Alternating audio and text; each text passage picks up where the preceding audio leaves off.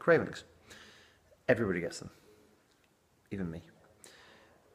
The key to dealing with your cravings is having a coping mechanism in place that allows you to have your treat and move forward without doing quite so much damage to yourself or your diet, whatever you're following, and get moving forward again. So it helps to have little things that you can have or go to. So for example, if you're a big fan of chocolate, then sometimes it helps to have things like raw cacao, ideally organic, that's quite strong, and it will sate your cravings for that chocolate sensation.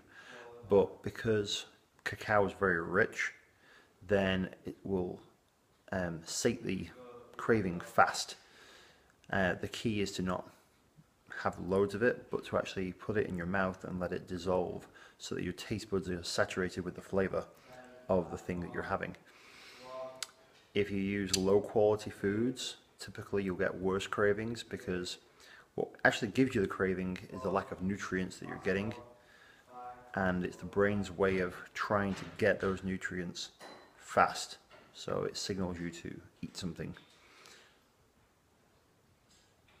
So think about this and try and figure out what you're craving and how to beat it.